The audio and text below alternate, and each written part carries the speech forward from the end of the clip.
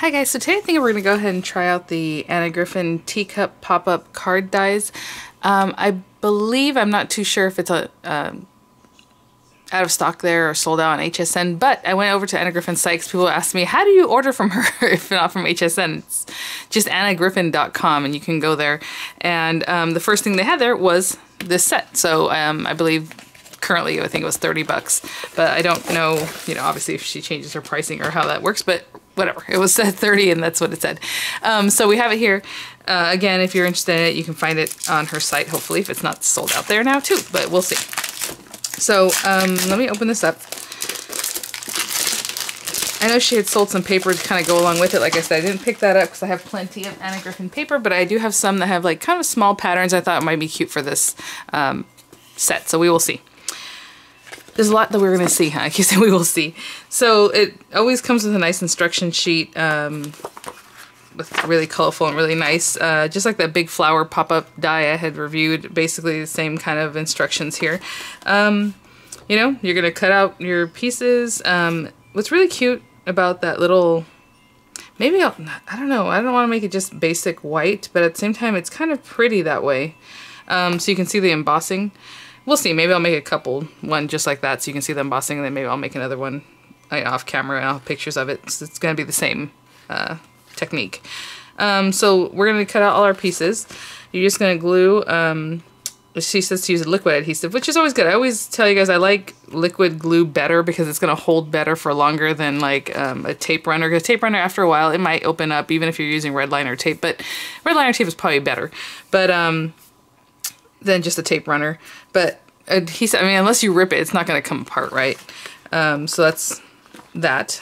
And then, I mean, it looks pretty easy, you guys. This one actually seems easier, obviously, than the flower, because the flower had a lot of layers, and you had to kind of stick them in between each other. So, well, let me grab some paper, and we can get started.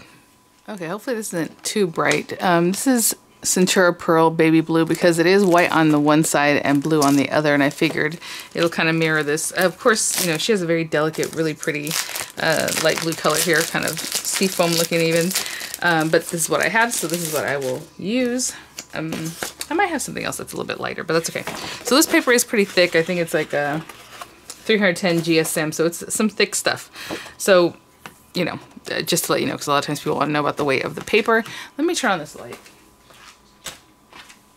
I tried to just use my lights, but it's a little too dark for me to just be working in here. So here we are. So I just kind of quickly looked at the dies, and these, you could probably get this cut on the marquee, if you run it through, but you have to do it twice, like this first part, and then turn around and do the second part. But this plate is too big. It's too big for the, what's it called? For the Empress Mini 2, because of this part. You can see you can't get that in the machine. You can't do the double thing like I do when I run it back again with the other part that didn't make it the first time. But it'll work in your Gemini Junior or bigger. It'll work in your Empress. Probably any other, Cuttlebug, obviously, those kind of things. Because it's not that big, but it's big enough. Let me measure it, because I know a lot of times people like for me to give them that kind of measurement. It is about 5 inches wide, which reminds me yesterday when I was reviewing the what was it? Oh, the garden borders, the cut and embossed garden borders by Anna Griffin. I said, oh, I know people are going to ask me if this goes in the marquee, and then I started talking about dies, so I didn't answer the question. No, 3D or cut and embossed type folders do not go through the marquee. Some people will do it anyway. I just wouldn't recommend it, okay, just in case it's too thick and it messes up your machine, and then you're just going to not have a machine that works very well. So it's not recommended, okay? So hopefully that'll catch you up on that. And so, okay, so it says we want, obviously, a piece of each of everything, and then, so the handle, it looks like just one. Your interior panels, you want 2, so this little guy, we're going to cut out 2. 1, 2, 1, and then everything else, obviously, just 1. Is it just 1 on this? Cute. Okay, so I'm going to get these just cut out. I do like to save my paper as much as I can, so like let's say I put this guy right here. I'm going to trim this down, and then I'm going to cut whatever I can from these other pieces, right? Whatever might fit in here, like these little guys, these little strips, the handle, however it is, we're gonna get this cut out. But let me just quickly, and again, I don't like to cut into my magnetic mat, so I'm just gonna put this here, and I'm gonna put a little bit of tape since I was very frugal there with my paper. I'm gonna put it here on this side. And we need magnetic mat. I do have the metal shim on here, so I'm going to place it down just because I know that magnet's going to want to suck up my die. And the second cutting. You may not need the metal shim, but since it always sticks to my magnetic mat, I just leave it. You hear that? Sounds great. Ooh! Ooh, that's some popping. Another quick mention, and I should have said this before, if you are cutting into, obviously you're going to cut into your paper. If you use this right side of your paper or wrong side of your paper, make sure your die is cutting into the right side of the paper, because I want the blue obviously on the outside when we make our cup, and then the white's going to be on the inside. So make sure of that. It already kind of embossed a little bit. I don't know if you can see that. Because this is thick paper, I used the metal shim, you know. I could have gone ahead and piled in these other little gold pieces too at the same time, the other dies, but I did not. So let me get this back. Ooh. And we're gonna pop this back in. This is not super intricate in that it's not, you know, hard to put this back in, so I just pop it back in right there. And I'm gonna get a little bit of tape, like maybe here, just so hopefully it doesn't move. We're gonna turn it over, rubber embossing mat. What was that? Rubber embossing mat? I was gonna say a pin. There's a pin that got deeply etched into my mat. Weird. And that's it. If you run it through and it doesn't look like it embossed as well as you would like, maybe add the metal shim on top of your rubber embossing mat, but I've never had to do that.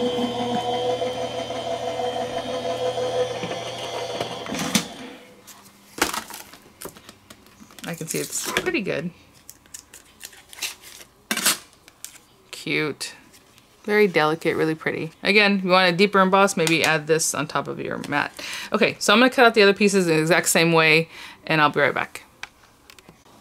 Okay guys, so I just wanna show you, I was being super frugal with my paper, and I was able basically to cut everything out and have a little bit of, what's happening here? Oh, a little bit extra paper left over. So yeah, so that one, it's A4 paper, obviously from Carefree Company. Even if it was just A2 size, it'd be fine. From one sheet, you can get your whole cup cut out.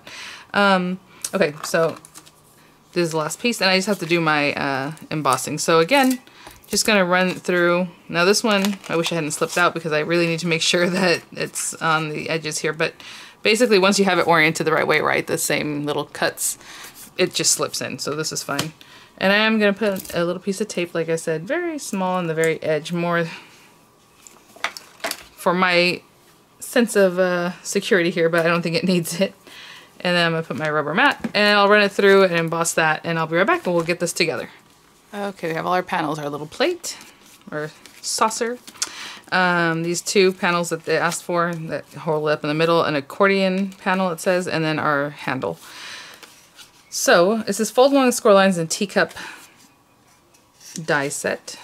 So I'm just gonna give it a little fold in, obviously because we want it to make a cup shape. And here we go. And this one I'm going to make it a little bit more crisp. The other ones I'm just kind of just folding it.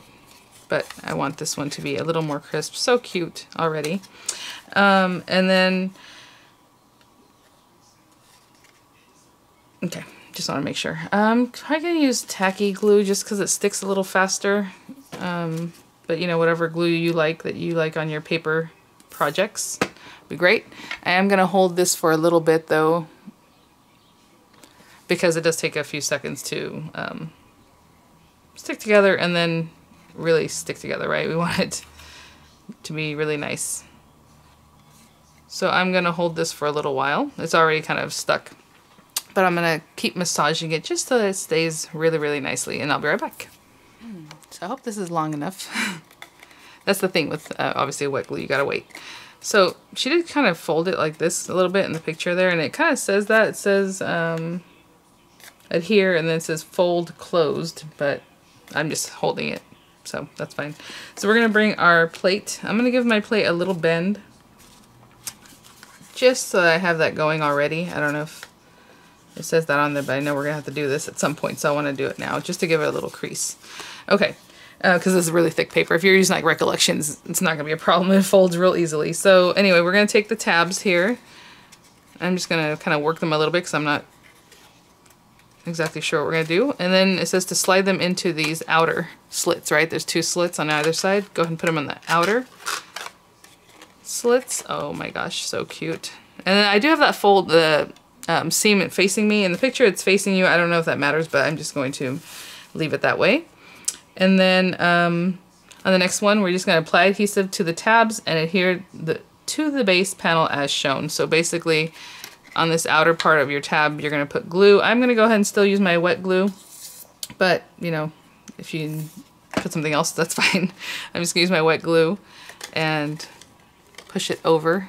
So in the picture, she's showing you to go like this so you can get the glue on there, but you're folding it back on itself. Right? So back this way.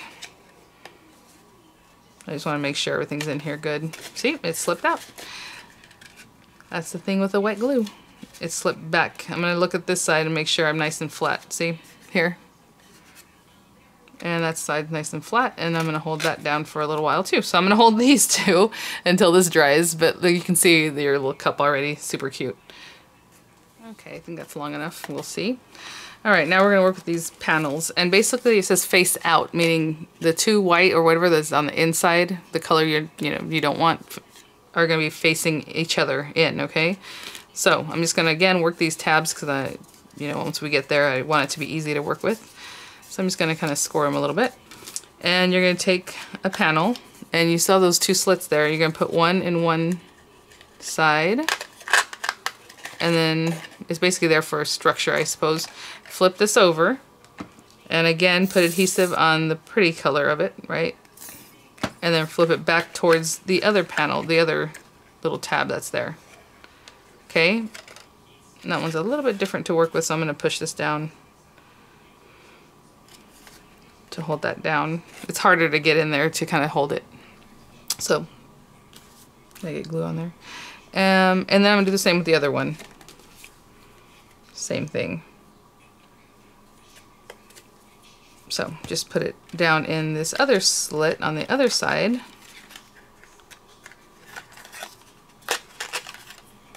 And again, put glue on the pretty part of the panel, of that little tab, and fold it back out. We can mess with this in the inside later, but for now, I'm just making sure that these are glued down, so I'm going to hold these until they're dry, or set up. Okay, I think it's set up pretty good. So the next thing we're going to do is we're going to take this little guy, and we're going to fold him. Basically, the easiest thing is to fold it in half in the middle, where it has a score line, right? And we're going to make it look like a W.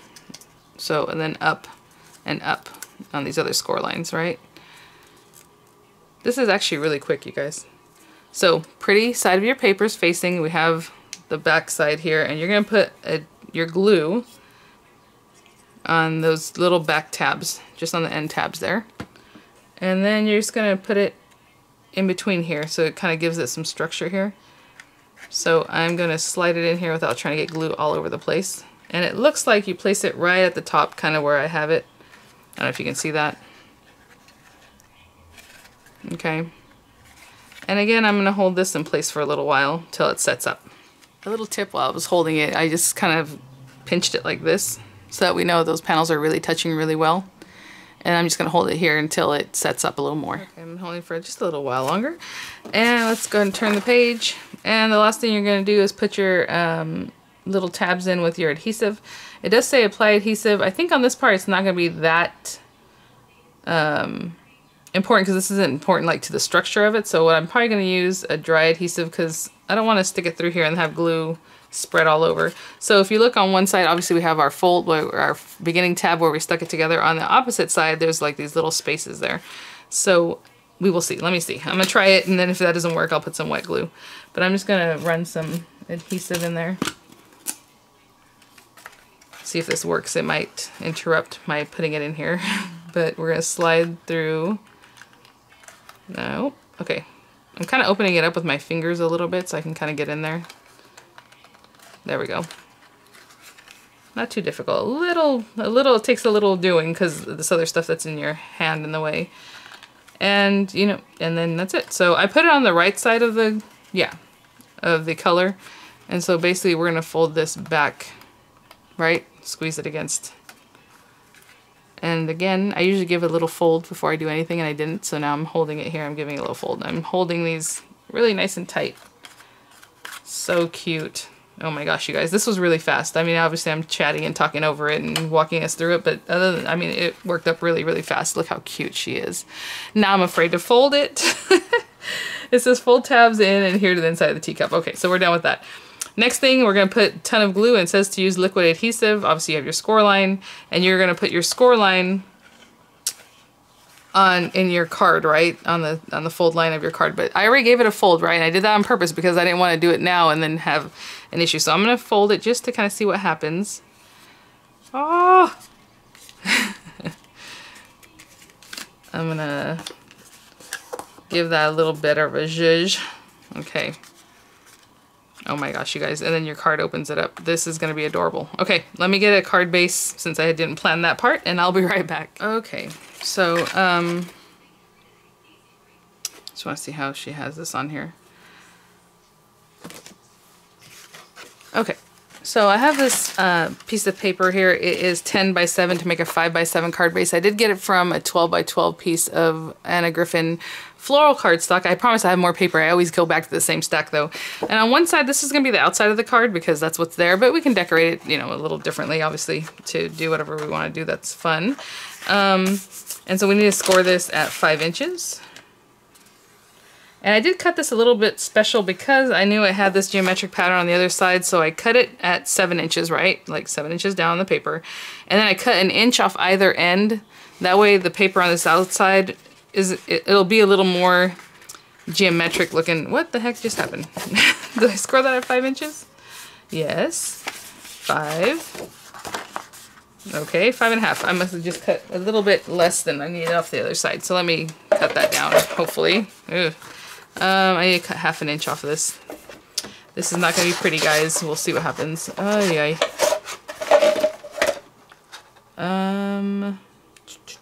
Like about here.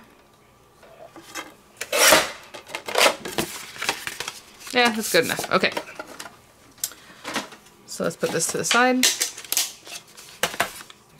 So basically I cut 1/2 inch off one side. I meant to cut an inch. Okay. And so we have our card base, and basically what she's showing here is that you're gonna adhere it here, and then when the person opens the card, it should be made in this way, right? So you see the whole side of the teacup. So that's what we're gonna do. But wet glue, it says. So I'm gonna go in here. You know how cute this would be if you had, which I do have. I just, you know, I had to go fish it out. But the her tea set with like the little napkin and the other little teacups and things like that, the little dies to kind of tuck a little napkin in behind, you know, that'd be so cute. Anyway, all right, okay. The moment of truth. I don't want to put this in the wrong spot. Just right on the center, right? That center line. And I'm going to give this a minute to kind of set up before I fold my card in half, okay? So I'm just going to let this sit. We put glue on the whole thing from the edge to the middle. So it's just really adhered to our cardstock. And if you really want to get in that center, you can kind of give it a little zhuzh from up top. Okay, I'm going to continue holding it and massaging it until it's really adhered. Okay, let's see. I've just been sitting here, little massage. All right. So I'm going to fold this. Oh yeah, I don't know why that hurts me every time I go to do that. And I'm going to give it a good squish because why not? But you don't have to. I mean, obviously I just want to give it a nice squishing. The card did shift a little bit. I can see that. The card base. Now, so you'd have this outside decorated. And I would say to decorate it in this manner, you know what I'm saying, oriented this way because... well, I guess you could orient it this way, and then when the person opens it, they can see it, but then they have to kind of like turn it this way if you want them to see the whole side of the cup. But look at how cute that is. Hopefully you guys can see how adorable. And of course, if you pop it up even more, it pops open. Now, when I gave it that good zhuzh, I really do need to come in and still kind of play with this plate so that it's nice and flat. It got a little buckling. So I'll continue doing that just to make sure it sticks down nicely. Maybe wait till the glue is completely dry before we fold it in half, but that gave me a good view of that it might shift. Okay, so that's it, guys. And then of course, like I said, decorate your front, obviously the card front, and then she has just a couple of little stickers, you know, and put something on the inside. That's cute to decorate it up. But as far as the mechanism itself, it works really well, really quickly put together. Like, wow. So thanks for watching, guys. Again, I don't know if this is still available on HSN, but I know it was on Anna's site yesterday, annagriffin.com. So check it out there, and I will see you guys at the next one. Bye now.